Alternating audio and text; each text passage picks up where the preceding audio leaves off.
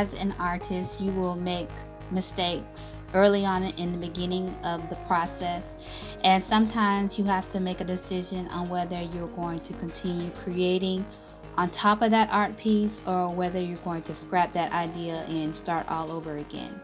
So I noticed that when I was creating my dandelion early on in the beginning of this art piece, that it was probably going to either get camouflaged within the background or it just wasn't going to stand out. So sometimes, like again, as an artist, you have to make a decision on what you're going to do, because you know, artists are never satisfied with their work.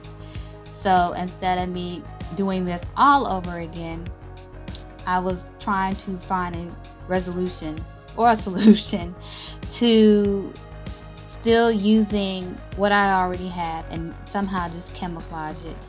And you know, sometimes you have to be creative. You kind of have to think outside the box and kind of just make it work for whatever you're going for. And I believe I was able to make that work for this particular art piece. I'm pretty happy as far as the direction that I was going in, even though it was completely different from what I visualized. But that is what happens sometimes. Sometimes you don't necessarily have a concrete idea starting off.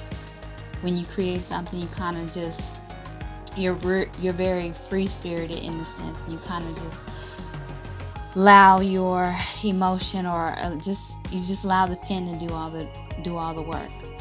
So that's what happened in this case, and so I think it turned out pretty well in the end.